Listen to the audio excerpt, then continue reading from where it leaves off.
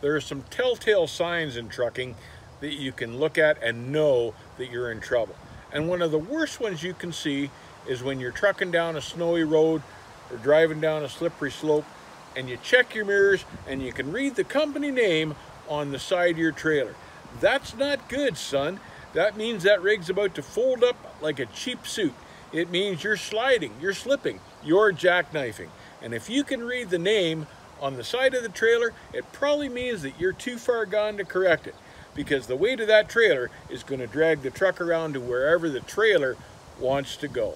So all you can do is pray for a soft landing and grab your parachute, because when she stops sliding, you want to jump out. Because every once in a while, when she crashes, it rips open the fuel tanks and causes a spark and burns.